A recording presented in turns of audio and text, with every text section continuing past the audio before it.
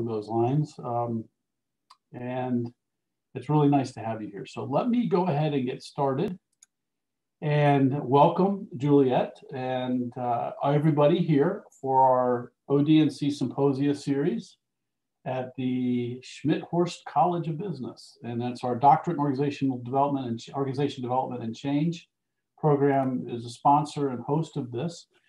Our main focus is on showcasing the work of our doctoral students and their work that they're putting out in the world. We really pride ourselves on thought leadership and this notion of professional joy and how people can maximize their career through building their brand, and really focused on this notion of, I don't know, Julie, you've heard the term passive income, where you make money while you sleep.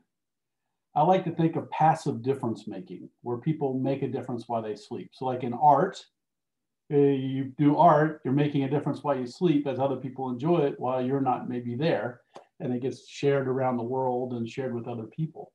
In the same sense, our doctoral students are working to build their professional brand around their thought leadership, the area that they're passionate about, as they focus on transforming organizations, revitalizing communities, and developing human potential. And in that pursuit of professional joy, the joy that's experienced when we get to do that around the thing we care about, that's really a great achievement. And I think it's something that all of our students aspire to achieve.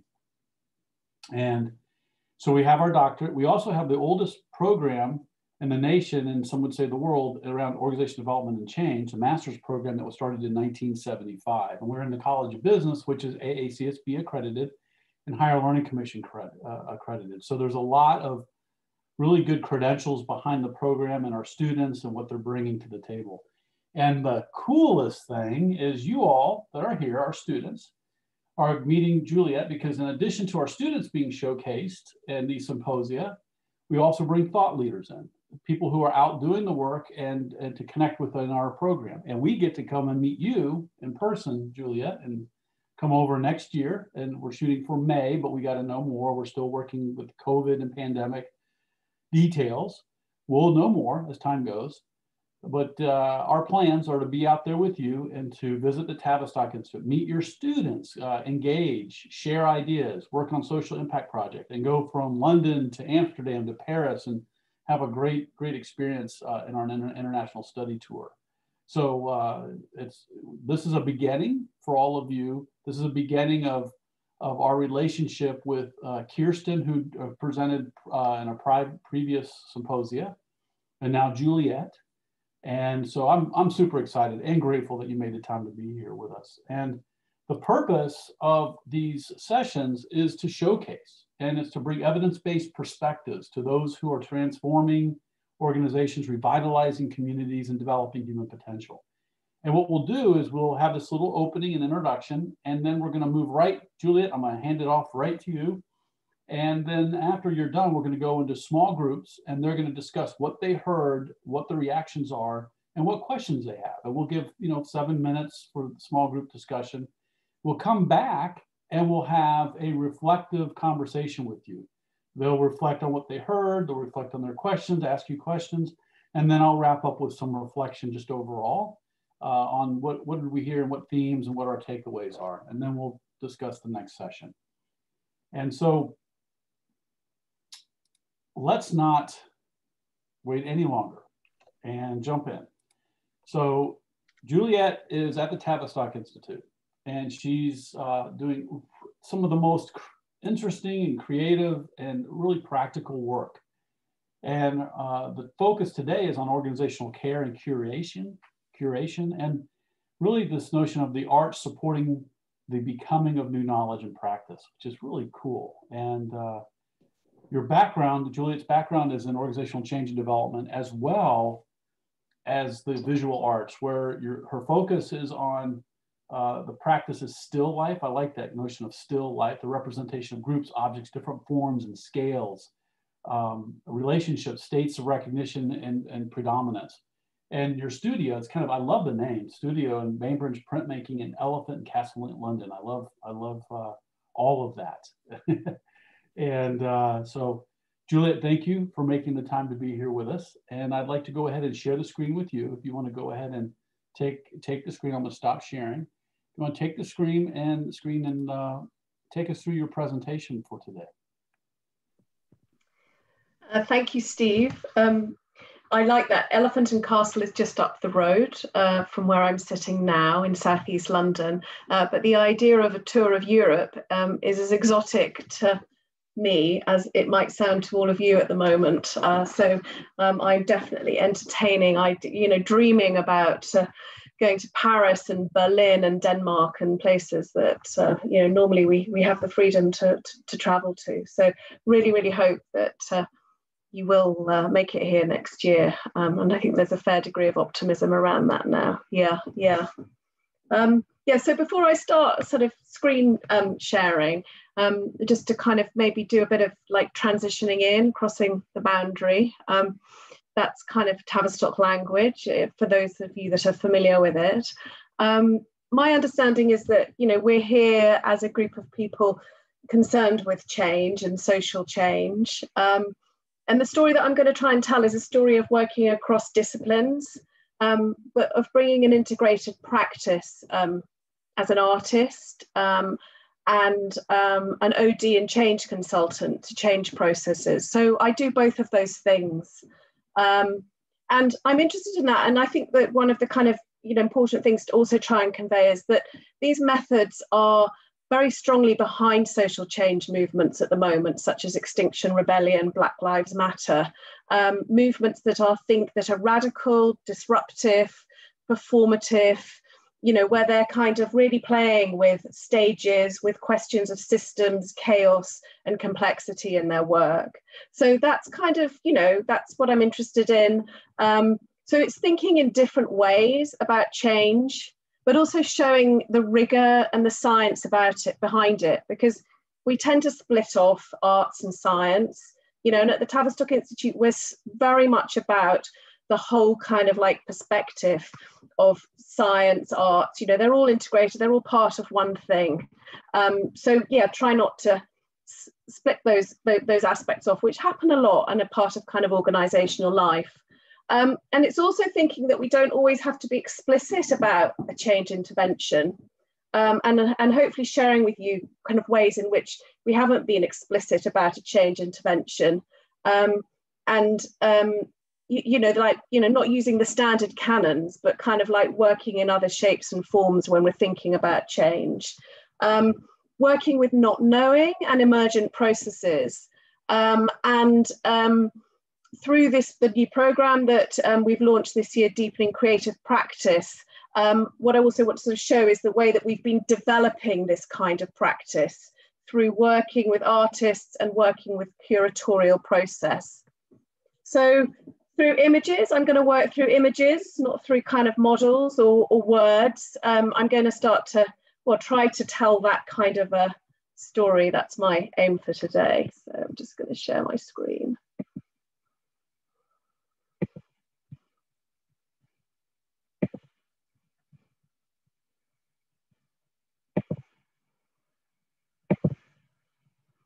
So you're all there with the images, you can see my screen, great.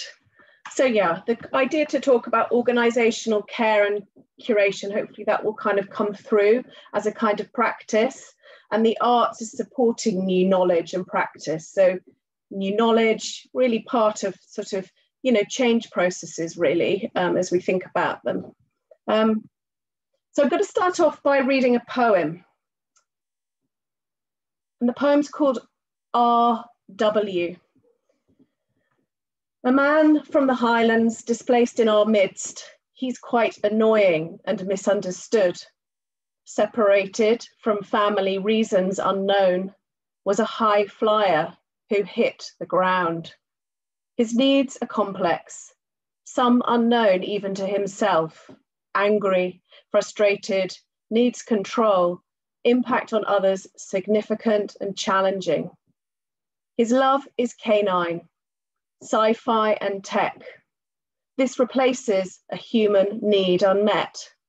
Vulnerable, scared, smoke and mirrors comes into play. He shouldn't be ours, but he is, and we must help. iCares responded, a DN team sent with treatment, dressings, and much resent. Physical care needs are met, but the iceberg remains unexplained. As we say, work in progress. So this poem is an object and an artifact. This poem was created by a team of leaders leading an integrated care system within the NHS system. And we're working with them on a programme which is about developing their practice in unconscious processes. And we started off this programme by really drawing attention to the person at the centre of their system and how they could kind of illuminate and bring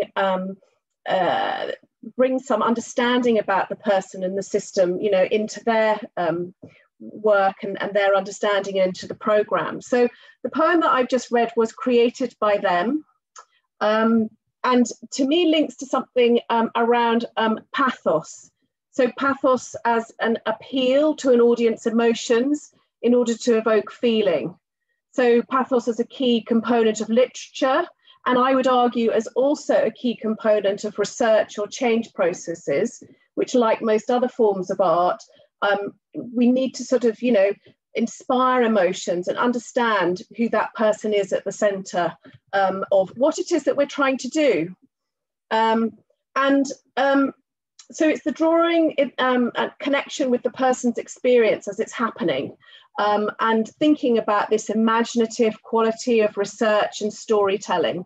The detail, or kind of in complexity theory, so going into science, the fractal, you know, right into the centre to the point of intervention to sort of understand a little bit better. And in contrast to that, I just really want to show this. This is one of my illustrations, and it's work that I've done with an organisation called Entelechi Arts, who work with older people in the community and with people with profound learning disabilities. This is one of the drawings I did attending one of the sessions, which again is a little bit about this sort of question of pathos and the person at the centre, and just sort of really kind of revealing their kind of humanity that I'm interested in. So the second image that I want to show, because I'm telling a bit of my story as well, is an image of Michelangelo's crucifixion, Christ on the cross. And this is a drawing that he did very, very late in his life. And I'm showing it really to sort of, really as part of the story, to sort of explain how I am understanding more and more that all of my work is as an artist. So it's that splitting off thing, and where my colleagues at the Institute have really encouraged me not to split off myself as an artist, and to see that artist as part of my overall practice and the work that I do. But that's been a journey, and I certainly did used to do that. I was very separate with my artistic self and where it was located. And I think a lot of artists do that. And a lot of people do that in terms of their kind of organisational roles. And that was very evident yesterday when I was working with a group of NHS leaders around a performance and creating a performance, which we did on Zoom. But a lot of them really characterised themselves as not being creative. And of course, as we got through to the end of the day, the manifestation was the most extraordinary creative production in the context of the circumstances. So as an artist, I need to work in, I'm really beginning to understand that as an artist, I need to work in multiple roles, but that is an identity that gives the tone to all of my work. And that's energizing and exciting versus the energies when we split off those parts of ourselves in relation to the complexity of what it is that we're trying to do. And a number of us are working like this at the Institute and bringing artistic and other practice into our work. So some of those other practices are Alexander technique, so an embodied technique kind of rooted in the Gestalt tradition, dance, and poetry. So social scientists who are extraordinarily talented poets as well, which links back to that kind of question of pathos. So just a little bit about who we are at the Institute, the Tavistock Institute, in case you don't know, so who the contemporary organisation is. We're a social science organisation, we're a not-for-profit, we're engaged in research, consultancy, organisational change, but we're in the not-for-profit in the UK, in Europe, and we have internationally, we're very well known for our group relations work and have affiliations with organisations in America, such as the A.K. Rice Institute, through that work and through our history. We're also nested in a very, and steeped in a very rich history. And I'll talk a little bit about that, but I've done a lot of work with our archive that was about supporting us to be both kind of connected and liberating us from our past. And that's kind of relevant in terms of thinking about different types of interventions that sort of support change in organisations. So where did this come from in me and how does it relate to this image? You're probably wondering. It came from my attendance really quite early on in joining the Institute in a group relations conference. So group relations conferences are experiential learning. So we set up a sort of temporary organisation over a period of time where we learn about ourselves in groups. Through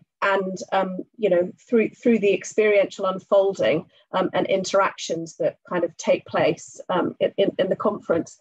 And I attended one of these conferences, and in that conference was really came into contact with imagery, and with myself as an artist, and in a way, with the way I got very interested in the way that the groups create images, but also as you could begin to see groups as and our work and our sort of participation in groups as sort of related to artworks. So this relates to some early teaching from an art teacher who taught about drawing, and he spoke about light. So when we think about this kind of a drawing, we're thinking about it as sort of a modulation. So the light is coming from a constant, the light coming from a constant source will shine upon one side of the fold brightly if we're thinking about a Renaissance drawing. But in this situation, we're thinking about a body. And that's known as direct light. And as the form turns away from the light, it becomes darkness. And it's just that turning away from the light is described as turn of form dark. And then after that, so we're thinking in sculptural terms, but on a piece of paper, the shadow becomes reflected light, which is a softer, gentler light reflected from the direct light that throws itself onto the following fold. And this is what I began to see as happening in the group experience as conversation dynamics moved from one person to another. So groups as moving between those different states of light, turn of form dark, reflected light in their processes. And so this is where it all began to start for me. And I suppose that's what I'm sort of trying to kind of illuminate. So the telling a story about life through an image and how it's drawn, it's not just about the subject matter, and that's what makes a drawing profound and meaningful. And Michelangelo was doing this right at the end of his life. So they started to become, the drawings became much more kind of blurred and spiritual, but the meaning that sort of infused in them was much sort of stronger. So that's a little bit of where it began for me. So I'm now kind of moving on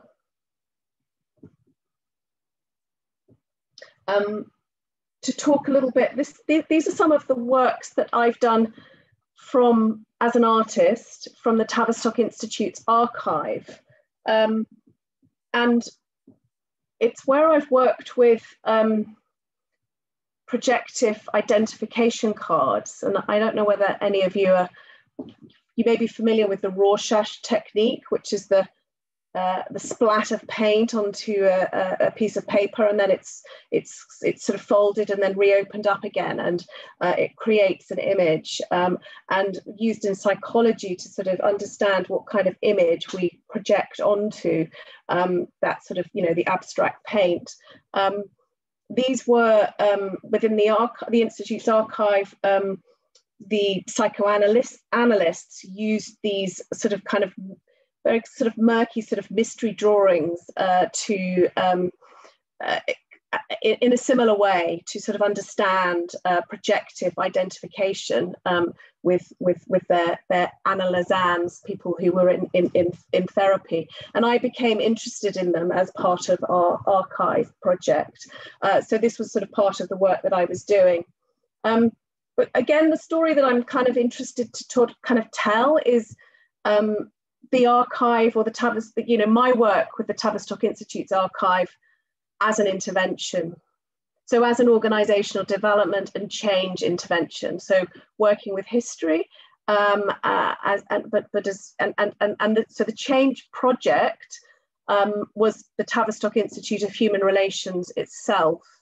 And that's quite complex because you're working with people who are sophisticated social scientists and change agents. So, what type of things and interventions might support a sort of different sense and coming into knowing of itself. So with the archive project, we were working with the past, the present and the future to affect dynamic change and support innovation of practice versus, or sort of against, a quite strong attachment to the figures of the past. So figures who you may or may not be familiar with, I'm less aware of that in terms of the things that you're learning within the program, but kind of notions of socio-technical systems, Wilfred Bion's work. So a lot of kind of like big names, Kurt Lewin, are nested in that past.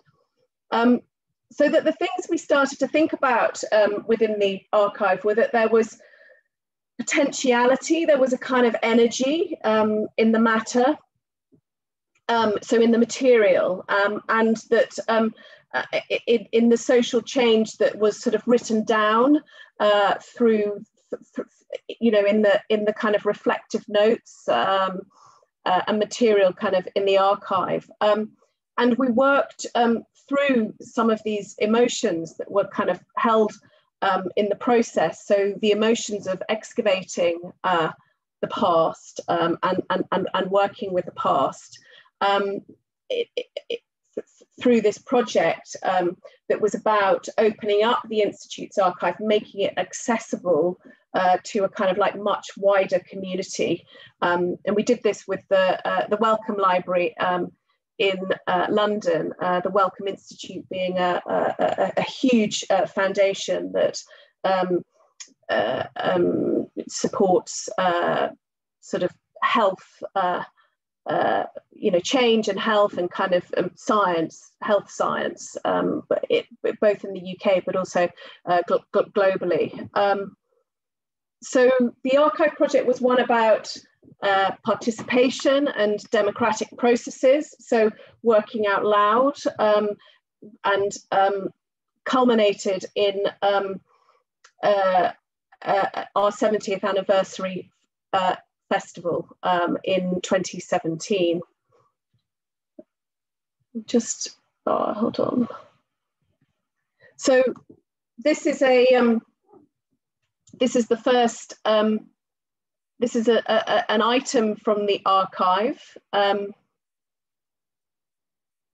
which shows it's the first page of the publications ledger of the Tavistock Institute, showing document number 1. So showing the first item, the proposal that led to the formation of the Tavistock Institute of Human Relations in 1945. So just to kind of, you know, show the significance, but it was the kind of bringing into being of an organisation that was really preoccupied with social change, with understanding culture better, understanding groups, understanding the circumstances that had led to society being where it was in 1945. So just really trying to give that sort of rich heritage and that rich past, but also give this sense of a dynamic piece of work, an organisational change work that we did through the archive. So excavational processes, and again, this is one of my images. This was a piece of work that I did to try to sort of show what we were doing, kind of looking kind of, kind of excavating, working under the surface, working with dynamics. So those kind of squiggly lines at the bottom, I was seeing as the sort of unconscious, the sort of spirits, the ghosts of history that all kind of resurfaced as we started to work with the history. But through excavational processes, through the participation, through working with groups and really working that out and through as an organizational process, we were able to sort of like move through perhaps into a different state. So move into a state where we could stand and thrive on the shoulders of our giants rather than be kind of completely and utterly overshadowed by them, which is a kind of risk for an organization that's been around for some years. So just leading on to the festival. So the festival was the culmination of this work. So this was a 4-day event celebrating 70 years of the Tavistock Institute of Human Relations. It was the culmination of the work with the archive. So it was, and really we saw it as an intervention into a much wider system. So the Tavistock Institute as the centre, perhaps, of a global community of change practitioners. We're at the centre of a hub. We're the leader of a community of practice. And there are sort of ambivalent and difficult kind of emotions about that. But to get together and get all of those people together, which is what we did over those 4 days, was quite kind of activating. It was the creation of a space to make sense, to share, to disrupt, to activate this type of work. So the archive sat at the heart of the festival, but the festival began to bring into play new practice, installations, performances, alongside walks, talks, group work, more social dreaming. And Steve mentioned evidence-based sort of practice. I mean, we haven't formally sort of evaluated, but certainly over the years that have followed, there has been a lot of instances of understanding how this work with the archive, the work with the festival has begun to, it's activated, it's provoked senses of change and identity around the work of both the people in the organisation and the way people kind of relate to us.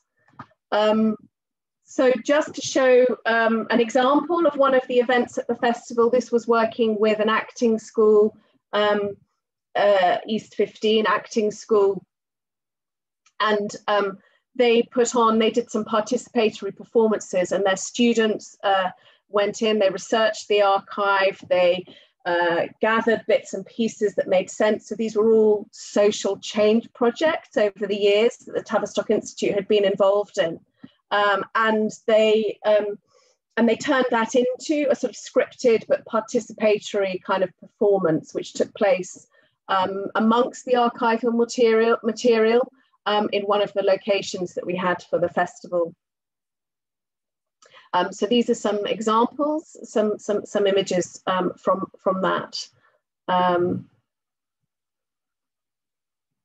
So the final piece really, just in this story, is where that's kind of led me or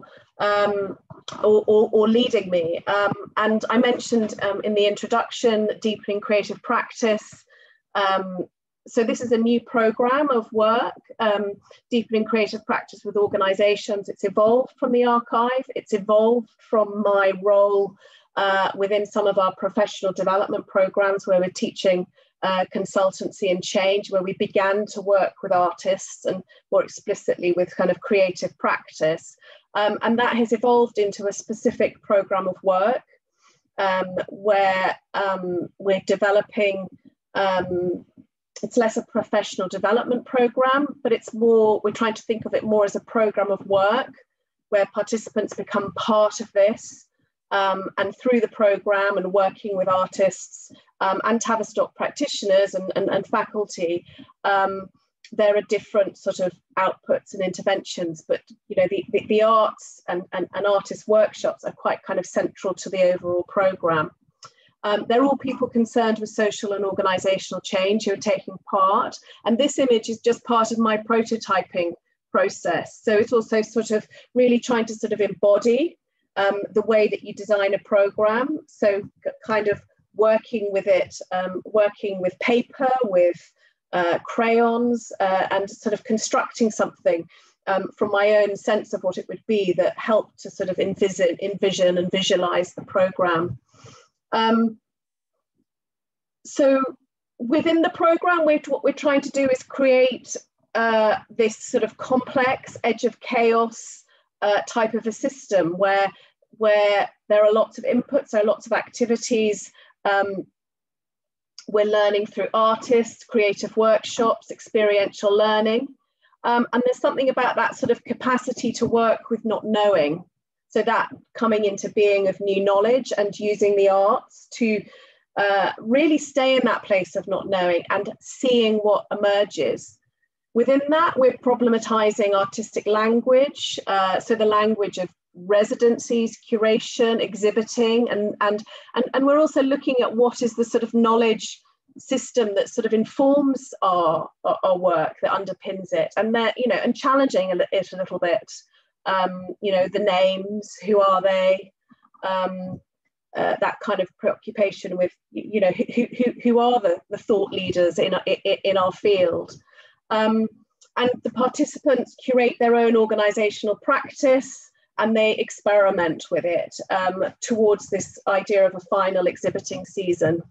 So what's coming out of this and what's being co-created this year is language of, is an inquiry of radical openness. And this is the language that the participants have really found through working with the artists. And working with this becoming of new thought and knowledge. So we're just, you know, getting to the point of completion with the participants. They're creating a kind of newspaper publication, which they're calling Open To, which is a wonderful sort of combination of scripts and images and experience and memories of the program. It's on a knife edge because it's difficult, you know, to kind of hold this new program in the current times. But I'm optimistic that we might move forward into a second iteration of it. So wow, gosh, it's yeah, that's where I will finish. And I hope. Just need to stop sharing. Oh, there's one more. But I think I'll finish there with that final image, which is from one of the artist workshops. That's awesome. Thank you, Juliet. So we're going to go into small groups, and I'd like you all to discuss 3 things, and I'll send this out to you all.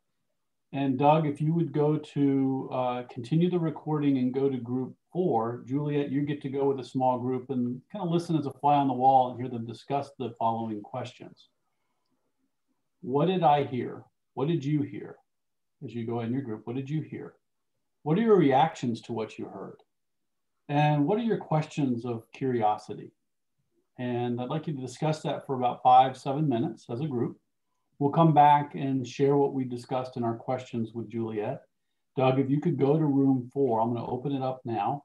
If you could go to room 4, keep it recording so that you can continue and the people that are watching this later can go on the journey with you to that room. And I'll see you all back in about 5 to 7 minutes. So you should see the room is open. Head to your rooms, go say hi, and I'll see you all back in about 7 minutes.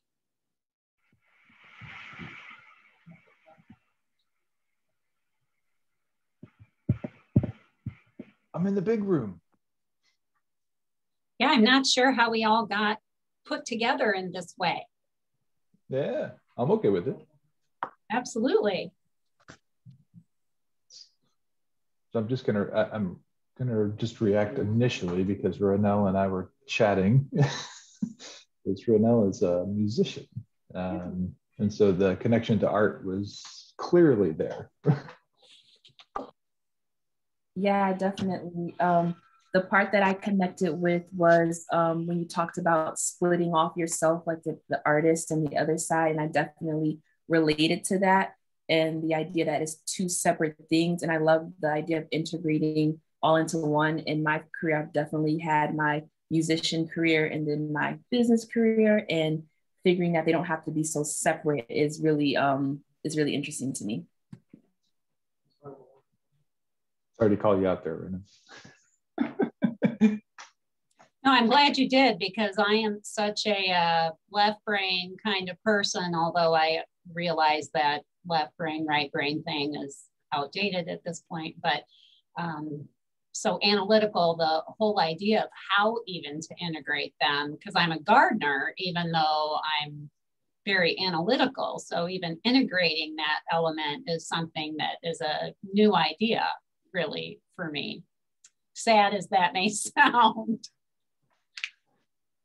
I'll also share that, so some of my reactions, kind of what did I hear, but what my reactions were that the Master of Organization Development program, the MOD program at BG has done an international experience over the last 6 years or 7 years. Of course, we didn't go last year, didn't go this year, but we have in the past, and we have visited Florence like 3 years in a row, Florence and Venice, and Dr. Deb O'Neill kind of positioned those experiences as the art of business and the business of art, because we were visiting with the Studio Arts College International in Florence, which is, we have a great relationship from BGSU.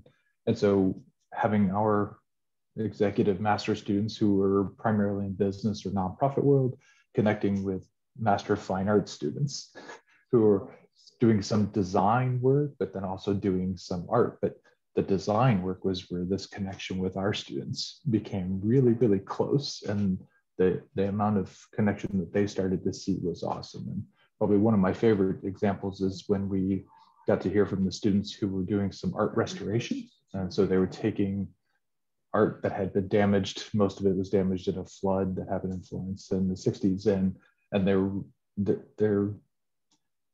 the restoration process and a lot of what we talk about in OD, even when you go in and consult with a company, do no harm, right? So the first thing is do no harm. So you have this piece, you're not there to do any harm. And number two is you're not trying to make it your own.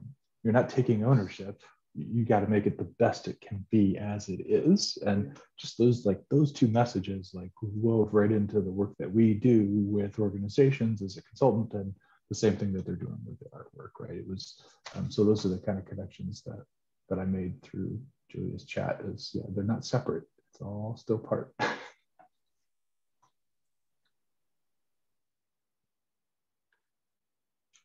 What else?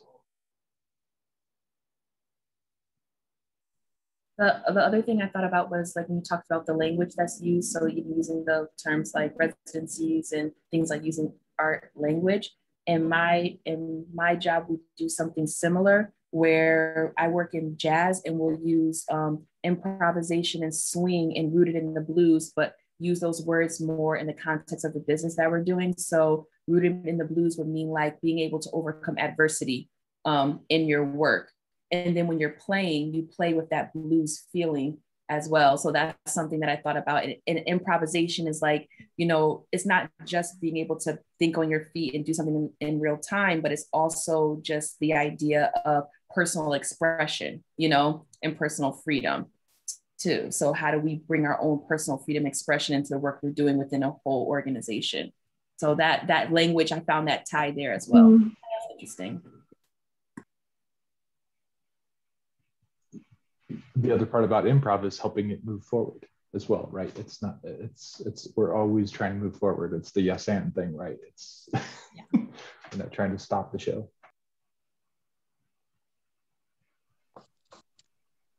For me, I really found a lot of connection in what you're saying, because as a community theater actress, we know that when we learn our lines so well that we are no longer hearing the other person because we're anticipating what they're going to say, and then we need to say our line.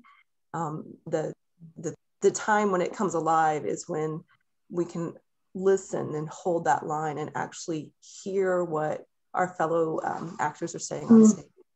And so I was thinking a lot about that as you were talking about the, you know, connecting the art with the OD. That makes me think about the poem and the person. So really getting into the sort of detail of who the person is, and allowing that connection with them, because sometimes we kind of defend against doing that. I think we separate ourselves from who is at the heart of the social change. And that's been kind of a struggle. As you know, I was getting into this program and learning more about OD. I was like, are you going to be so thinking about that you're not really looking at the systems and the people that you're trying to help, because you're really thinking about what you need to do for them. So that's been a concern for me. So I really connected with the poem, Juliet. So I just, last semester I took it was a relational communications class, but we used poetic inquiry as a method for our qualitative approach and a research project that we did. And it was amazing to me as I took the transcripts of 2 interviews that we'd done with older women and really them sharing their lives, and began to create a poem. One, it changed my thought process of a poem. You know, it doesn't rhyme. It is what it is. It's what comes out of the data. But 2, just how it really told the story differently. You found so many new nuggets of information as you pull out the repetition, as you pull out the key phrases that they were sharing throughout their lives, that really it brought. And when we shared it back with the participants, they even said, wow, this is just a different approach and a different thought. And it really helps embody my life in such few words. And so it was just an amazing approach. And from someone, I mean, I'm like Dr. Brodkey and love myself a good data set, you know? So to really shift into that more creative approach of qualitative analysis, it was, fantastic. Very, very appreciated. And actually we have, I'll send you the invite. We have that professor, she's going to be in our July symposia talking about poetic inquiry as a method. Research. Oh, great. So I can send you that invite if you're able to attend.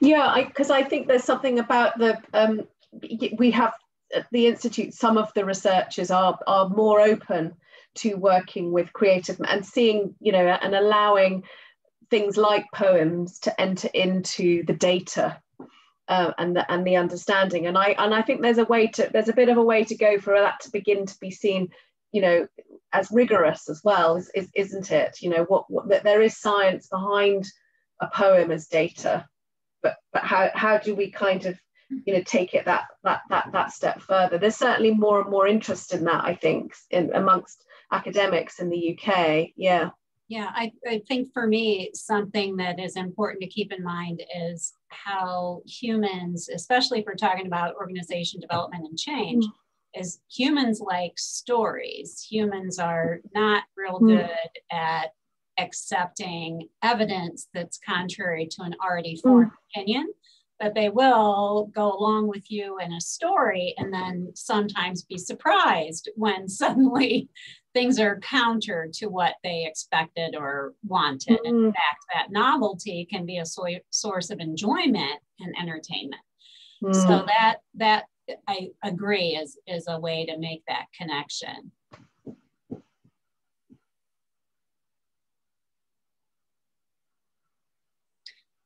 Did everyone else see the prompt from Steve? I'm not sure exactly what that was about. It was go back in a minute, wasn't it? Would it, he'll be closed? Yes. Yes. Okay. Okay. Which is cue for head into a great discussion, and the quantum leap will pull us all back just as we get to that pivot point. So I know. You do experiential work in the program and group work. Are you doing?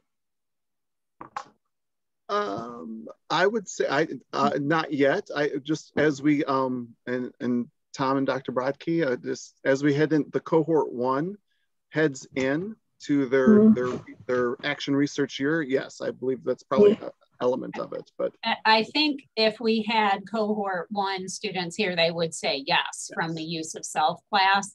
I think it's just different, and they, for better or worse, do not do that in my classes where it's research methods and data analysis. So, but maybe I'll think about the whole storytelling aspect at least. So thank you. And I assume that Dr. O'Neill probably puts that in her qualitative research class that she teaches over the summer, right? Or maybe that's a fall class.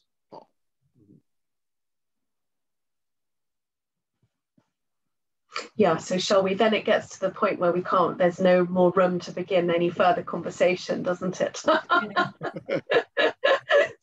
See you in the Too busy processing. All right.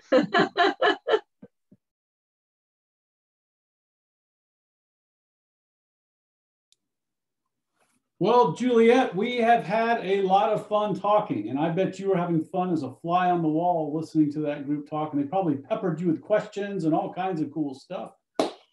So one of the things I'd like to do is jump in, and I'm going to throw the baton. We'll use the metaphor of a canvas. We'll toss the canvas over to David. Are you here or gone? I think he had to step away. So we'll toss it over to who wants to share a little bit of what you talked about in your group and maybe a question that you have. So David Harkins. Yeah, the other David. I was in a group with Gary and Tammy and Carol, and we talked some about the integration. Actually, that was ultimately the focus of it, was how to integrate the various aspects of ourselves. And we were really fascinated with, Juliet, your ability to integrate the art into your work and art and love of art into your work. And we were sort of working through that. And we were talking about, before we were cut off, we were talking about imagery, and Carol had shared that her image, if she were to create one, was an octopus with the head trying to control all these various things that were out there in the world. And my image was a seal, that was more balanced in all the sides. But I found myself wondering, maybe I should be like an octopus, as we were talking, is how do you, all these different interests that I have. So I guess maybe the question would be along the lines of, how did you arrive at that point where you found that way to integrate your interests into the work that you are doing? You did mention, I recall, that was a difficult thing for you to do, particularly with your art. I think it has been a process, and in many ways it does relate to the science a bit. It relates to a bit to complexity, or to working with paradox, and to kind of allowing myself to work with two things at once, and to kind of recognize that in working with those two things at once, something interesting happens. you start to kind of see things or allow things to be in you in a kind of very, very different way. And that happened through the allowance really of a studio. So my studio coming into my working life and practice, not as a separate thing, but through part of my day-to-day work. So I have a studio in Elephant and Castle, and not far from where I live, and I will be working in there with my phone, my work phone, and the emails that are coming in on it, and some of them will be very organizational and logistical and all of those kinds of things, and I might be working on my drawings at the same time. And it doesn't always work. You know, sometimes I get pulled more into one thing and more into the other, but more and more I'm realizing that by doing that, I'm allowing the artistic part to kind of infuse the rest of my work and inform it. It is a bit of complexity theory in action, of working with paradox in your own body, your own being. Wow. How much of that, I know many of us also, and we talked about this some too, many of us also struggle with this idea of doing versus being. And I wonder how much of that, from your perspective, how much of having that integration provides you that balance for self-care, and allow that being aspect allows you to be better at the doing when you're doing. Yeah, I think because it allows that identity to settle wholly in the self, and that's what's been the journey of the identity settling wholly. You know, that I can be all of those things, and then that enables me to be less hard on myself, less judgmental about the moments that I'm this or the moments that I'm that, but yet bring it always in and be working across all of those different things at once. Yeah. Wow, that's good. And, thank you. Yes. And anybody else want to ask a question?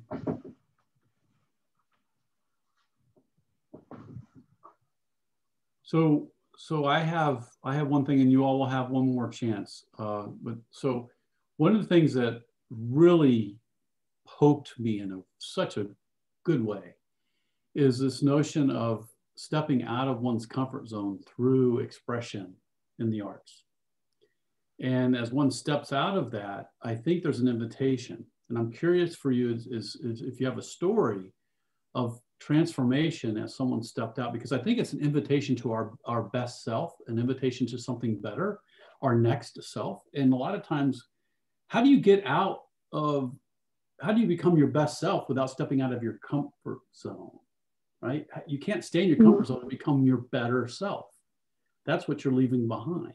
So I think art and inviting people like you did at the opening, where a group of leaders create a poem with the person they serve at the center. And in that discomfort and not being creative, and in that, they found something more whole about them so they could be the leader that people want to follow. Do you have a story of maybe how the art was used, that it was a transformative experience for a leader or for someone? And how you used the tool like that? I'm just trying to ground myself maybe in what. And it could even be that one at the opening. How did it transform that group? How did it transform those leaders? How did they, from the beginning to the end of the day, not being creative, how did that art pull out their best self? And did they become different? I suppose we were just talking to, we've just been working with them this morning actually, and and part of it was we've been working with them a little bit around the question of the group, you know, so our identity within the group, and again a sort of Tavistock kind of, you know, sense of the group tussling, you know, that you know, as individuals we struggle with our identity as members of the group or not as members of the group. So by entering into the group, do we kind of lose ourselves? Yeah, do we lose our identity by being part of the group or part of the organization, or and how do we kind of retain our identity? I'm not explaining it very well, but we're tussling with that as a dynamic, if that makes sense. And I suppose the work around the poems and creating these kind of personas, I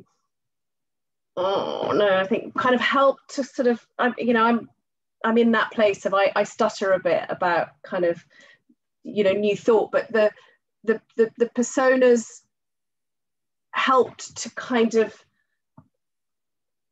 make the link between the individual and the group. I'm not explaining that very well. Sorry.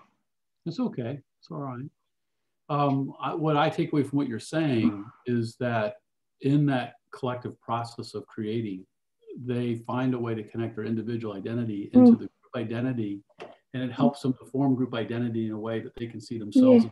They can see themselves in that poem. They can see themselves in that. If they're creating that, they're co-creating, then the creation has a little bit of them in it. And it's like a manifestation for me to look at of myself as a part of the group. I get to now see the picture of us together.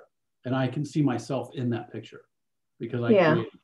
And what's interesting, I'll just wrap up with this, that Google did a bunch of research on groups. And one of the best characteristics of the highest performing groups in Google were groups where everybody had a voice, where they made sure that everybody had a voice and contributed to the conversation of what they were talking about.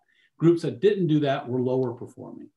So this notion of voice inclusion and a product that I can see myself in, whatever it may be, helps me to have my individual identity in that, I think, is what I'm hearing from you.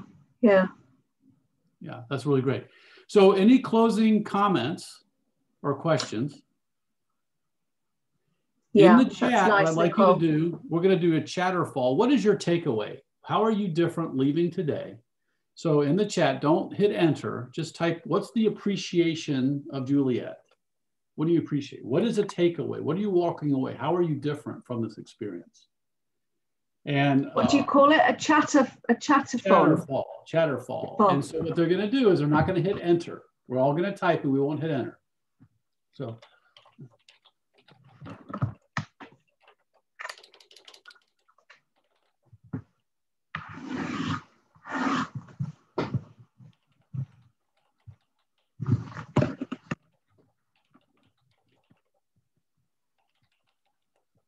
Okay, 1, 2, 3.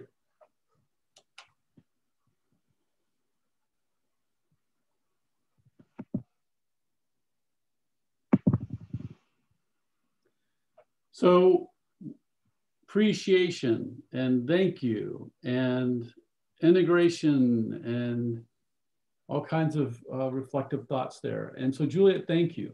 I really appreciate your time today. This is a super introduction and start because we're going to get to know you even better as time goes, and we'll see you in person in about a year. So yeah, I really hope so. Yeah. Yes. Yeah. We're looking forward to it. Yeah. So us too. Yeah. Yeah. And so watch this space. Yeah.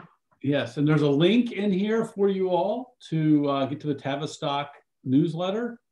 So I would sign up for that. And otherwise, we have a session next month. And we have our 4th Wednesday of every month is our symposia. Who's our feature next month, Doug? Next month, we have Matt Monahan that's going to be talking about his work in shaping the future of OD. So it's he's been working over the past 3 years with over 300 people on like really building out what the needs are as well as the capabilities to be a great OD practitioner. So it's a fantastic talk. Looking forward to it. Great. Well, I look forward to seeing you all. Take care, Juliet. Enjoy your evening. And for the rest of you, enjoy the rest of your day.